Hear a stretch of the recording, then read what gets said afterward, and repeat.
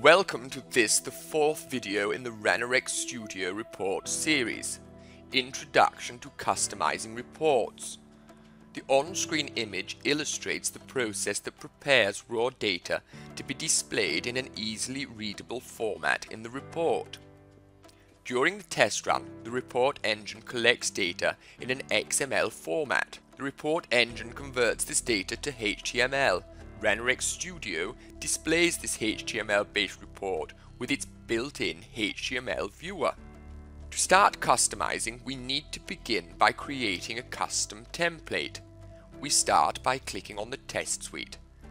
We then use the context menu, select Properties, select the Report tab, and click on the Create Custom Template. You receive a message to alert you to the fact that a new report template folder has been created. Click OK and click OK again.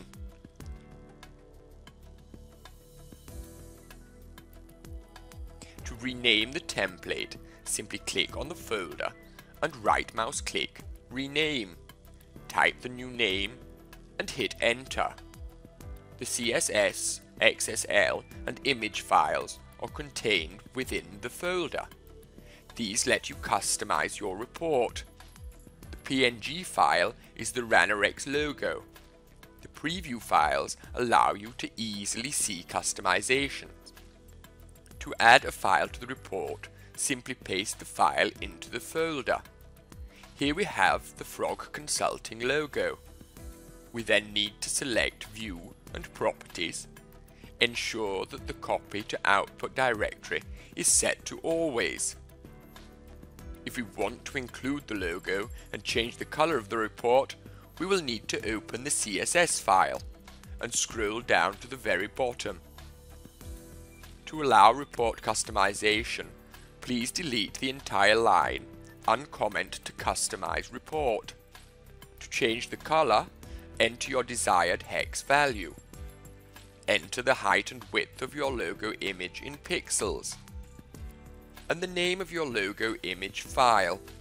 Finally, to ensure the top margin is correct, enter the command as shown on screen.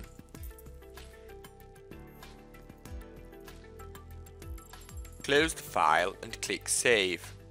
When we look at the report preview, we see that the color has changed and the logo has been added. You can change the report messaging format. A success message is by default green, but let's change it to blue and make it bold. To do so, find the tr.success command in the CSS file, copy it, and paste it into the customization section. We change the color to blue, and below that add a font weight. If we run the test, we see that the successful validation is now both bold and blue. Replacing computer endpoint with username. You will note that the text at the top right of the report is currently computer endpoint and sample host.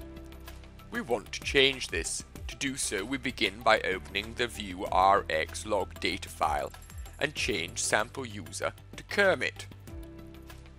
We then open the XSL file and replace computer endpoint with frog user and change @host to @user, so Ranorex knows to pull the information we have just entered in the .data file. We now see that frog user Kermit is responsible for creating the report. There are many options for customizing reports. For more details, please see the user guide, a link to which can be found in this video's description. In the next video in the Ranorex Studio Reporting series, we will learn how to convert reports to other data types.